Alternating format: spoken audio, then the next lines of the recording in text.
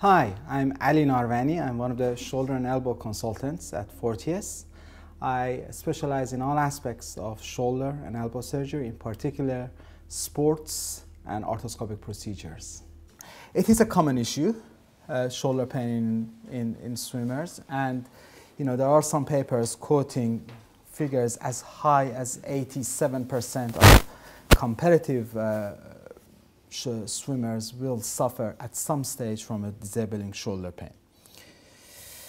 What are the pathologies we're dealing with? Well, yes, they do get all the other pathologies that everyone else gets, such as long bicep abnormalities, rotator cuff tears, labral tears, ACJ pain, and arthritis osteochromially. But by far, the main issue is supraspinatus tendinopathy and impingement in the vast majority of the patients. Okay. Now, this is the problem with the shoulder, and it's emphasized in swimmers probably it's more the case with swimmers than other groups. The problem with shoulders is condition A can lead to condition B, which can lead to condition C. And if you just focus on condition C without addressing condition A and treat condition C, you won't be doing that patient any good. You got to look for the primary condition and address that. Primary impingement is the commonest condition. Primary impingement is the commonest condition that we surgeons treat with arthroscopic subacromial decompression. Okay? But it's probably not as common as we think it is. And it is important that when you get particularly young patients who you think they have impingements, try to look for other causes that are leading to secondary impingements. And there's a whole wide range of things. I do apologize from, this is quite a busy slide, but inadequate muscular stabilizations of scapula, glenohumeral instability, muscle imbalance, these all can lead to impingement. And if you don't address these and just address the impingement, then you probably won't have happy patients. Okay? So let's go back to the impingement. So yes, primary tendinopathy, primary impingement, yes, but there are also secondary tendinopathy impingements. And in order to look at these, we've got to consider the technique, the muscular fatigue, laxity, and other issues that can lead to these secondary tendinopathies. Why is tendinopathy, supraspinatus tendinopathy, so common in swimmers? Well, particularly in competitive swimmers. This is White Hart Lane. Okay, I don't support Tottenham, but I have nothing against people who do. But the reason I'm showing you this slide is that the capacity of White Hart Lane is 30,000 people. Okay, and that's the number of rotations a competitive swimmer will make in a week. All right, 30,000 rotations. So if a competitive swimmer will swim between 60 to 80,000 meters per week. And if you calculate it with a typical count of 8 to 10 strokes per 25 square meters, it comes to approximately 30,000 rotations in 1 week. All right, so there's a huge stress on the shoulders, which can result in repetitive micro trauma. Damage to the tendons and damage to the cells can lead to tendinopathy and impingement. All right. And if you actually look at the evidence, the number of hours swum appears to be directly linked to the frequency of supraspinatus tendinopathy. So there appears to be a direct link between how hard they train and how often supraspinatus tendinopathy occurs. Let's look at freestyle. I can cover everything, but we are limited in time, so I'm just going to cover freestyle, which is probably the commonest stroke with shoulder issues. We can, broadly speaking, we can divide a freestyle stroke into 3 phases: a hand entry, a pull through, phase where the water is in the end, and actually it's the most important phase because you're basically pulling, the athlete is pulling the body over the water in the pull-through phase. And then the hand exit followed by recovery. Okay? So these are the three main phases in a freestyle stroke. 70% of the symptoms are felt in the first half of the pull-through. Okay, this phase where the athlete is generating a lot of forces to pull the water, to pull the body over, to make it. It's the engine phase of the stroke. And during this phase, in the pull-through phase, the scapula is protracted while the humerus is adducted, extended, and internally rotated. And the power is achieved through the adductors, extenders of the shoulders, and internal rotators, such as the serratus anterior, the latissimus subscapulari. Okay, so these are the main muscles in that pull-through phase where the most injuries are most common and pain is felt more often. As these muscles fatigue, swimmers get pain. Also, additionally, these muscles stabilize the scapula, and as they fatigue and they're not working as efficiently, the scapula is not moving in an efficient way, and they get secondary impingement. Okay? So it becomes a sort of a vicious circle. If you look at the technique and some of the abnormal techniques in a bit more detail. So, drop the elbow during the pull-through. So in a normal, correct position during the pull-through, the elbow is much higher than the wrist and the hand. An incorrect position, if you look at that, the position of the elbow is lower than what it is here, and the hand and the wrist are slightly higher than that. Okay? That puts all the muscles that I've talked about at a disadvantage. They're lengthened, they're at a disadvantage, they're not at their optimal contraction length. So it's more likely that they will fatigue earlier. Okay? And this is a very common mistake in the freestyle. Similarly, in the recovery phase, again, the correct position of the elbow is above the hand and wrist. This is called a dropped elbow during recovery. You can see the elbow is below the hand and the wrist. And what this leads to is an upward force on the humerus. Okay, as the arm touches the water, there's an upward force on the humerus, which causes a superior translation and secondary impingement. All right. Again, this is not an uncommon finding in swimmers with shoulder pain. Head carrying angle. The head during the pull-through should be in the water, should not be looking forward. As you look forward, in this case, because of the muscles that you use to extend your neck, you're preventing it, you're tightening the scapula, and you're preventing the scapula from moving in its normal way.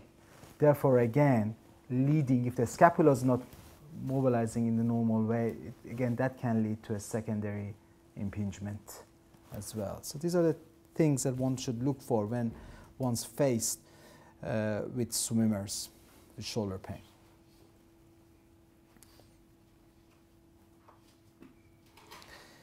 Hand entry position. So, in a correct hand entry would be the hand enters somewhere between the head and the shoulder. Okay, it shouldn't enter here. It shouldn't enter lateral to the shoulder. It shouldn't enter near the head. It should be somewhere between that. A medial hand entry is very common. All right, and if you look at this position, this is not too dissimilar to the Hawking's test that we do for impingement. So this is an impingement position. Yeah. So again, one should look for this. The way the hand enters the water, you know, whether you bring in, whether all the fingers touch the water initially or whether you're going in with a thumb. So the correct position is all the fingers entering the water, not the thumb. The thumb enters later.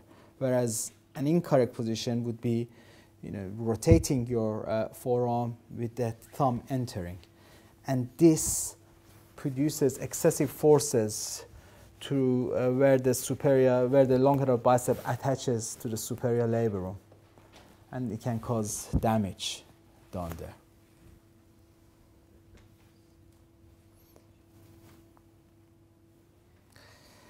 Again, during the pull-through, if you look at the position of the arm, in a correct position would be a straight arm as opposed to a bent elbow down here.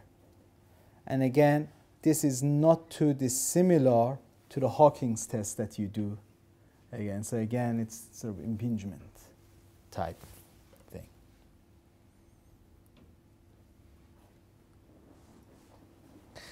Additionally, in order to increase the resistance, a lot of swimmers, competitive swimmers, are encouraged to practice with hand pedals. And that also has the result of increased forces on the structure of the shoulder, therefore increasing the likelihood of injuries and tendinopathies. Most of the swimmers have increased thoracic kyphosis and a hyperlordosis of lower back. Okay?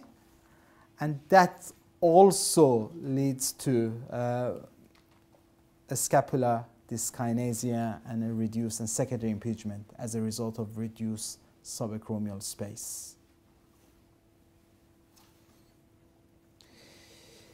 It has been shown that swimmers, and also it's not only swimmers but also throwers, have a lax anterior capsule as compared to the posterior structure.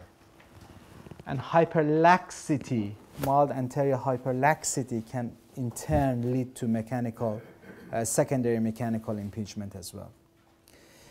Now this is, essentially this is a tight posterior inferior capsule. It's very popularized in America. They refer to it as glenohumeral internal rotation deficit. And they get it quite often with baseball throwers. And basically what happens as a result of repetitive hyperextension and abduction, as with throwers, the capsule posteriorly becomes tight. Because of the tight posterior capsule, the humerus is pushed anteriorly and superiorly, and it causes secondary internal impingement, and also it may also, in worst cases, cause damage to the rotator cuff with partial thickness tears of the rotator cuff and also superior labral slap lesions. And again, the treatment with this is not actually jumping in and repairing the cuff or the slap lesion. It's actually by trying to address the tight posterior inferior capsule. Okay. How often do we see these errors, these technical errors in competitive swimmers? Well, quite often. This is not this is a recent article, and it looked at videos of 30, American college swimmers, both under and over the water. And these are 61% of the swimmers had dropped elbow posture during the pull-through. Again, over 50% had a dropped elbow during the recovery phase. And they also reported that it was quite common to to see a combination of these abnormalities together. So it is quite common. You see them quite often common. And also, this is another issue. You know, swimmers, competitive swimmers, think that shoulder pain is part of their thing. They think that it's normal. And a lot of them put up with it, and they do not address it, and it just gets worse and worse and worse. This is, you know, a big issue.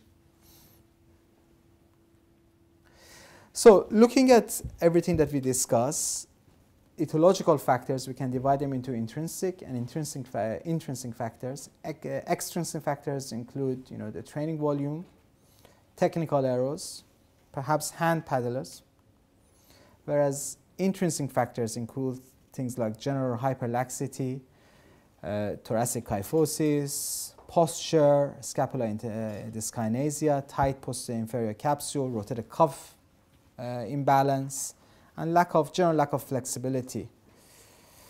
Okay.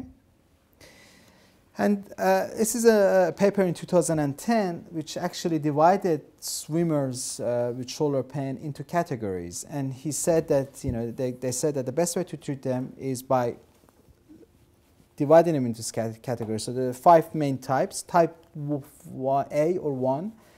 These are those who have primary impingement, a mechanical impingement. Type B, it was those with internal impingement or a reduced internal rotation, the tight posterior inferior capsule. Type C, they said this is where you have a combination of A and B. Type D are those with hyperlaxity. And type A, E, they grouped everyone else. So what should be our strategies to manage these patients? Prevention is the main thing, and then treatment. Prevention actually is a lot easier than when they actually have the issue. So, you know, one should take prevention more seriously. And it involves recognizing the incorrect technique, as mentioned before, extensive programs of stretching, strengthening, endurance training, and then careful monitoring of training as well as addressing you know, the other muscles, core muscles. Treatment, well, again, you know, the same correction of the poor technique, adjustment of the training volume and intensity, looking for primary reasons, and managing the primary causes of impingement. Physical therapy, maybe a course of non-steroidal anti-inflammatories, injection, surgery. You know, your input comes in initial modalities and physical therapies to address pain, trying to correct the posture, try to correct the tight anterior chest wall, try to address the hypomobility of the thoracic spine, try to address those with excessive joint mobility and a tight posterior inferior capsule, general rotator cuff and prescapular balance and strengthening are the issues that one needs to look at. And the last, you know, if they don't respond, then surgery in the form of subacromial decompression. So what could divide the phases of shoulder pain in swimmers into 3? Phase 1, this is patients who get pain only at the time of swimming, okay? And you could manage this with a slight period of rest, reduced training, ice packs, correction of, you know, analyzing their technique and trying to correct them, trying to address the instability of the core and scapula, exercises directed towards the specific dysfunction, trying to address the tight posterior inferior capsule. Phase 2 are those patients who also get pain when they're not swimming. And again, everything you do in phase 1 plus a longer rest probably from swimming, non-steroidal anti-inflammatories, and you may consider sending the patients for an injection. But, you know, only one I don't believe in giving more than one injection, because you can do more damage than good. That's my mentality. And phase 3 is if, despite managing patients with in phase 2, if that hasn't helped at all, and if that has, if they have been symptomatic for more than 3 months, and then you do everything in phase 1, and then you consider surgery. And with surgery, it depends on how you classify those patients. So in type 1, where there was mechanical primary impingement, you consider decompression. Type B, you may consider repairing the labrum, repairing the partial thickness tear, as well as addressing the tight posterior inferior capsule. Type C was a mixture of both intrinsic and intrinsic impingement, so you can do a mixture of both. Type D were the instability type, hyperlaxity types, which you may want to consider capsular application. And type E was this other bag with the other host of conditions which you can address with surgery, each one of those conditions. So in summary, shoulder pain is common in swimmers. Okay? Technical error is also common, even in high-level competitor swimmers. Best treatment is prevention. Treatment is mainly non-operative. Okay?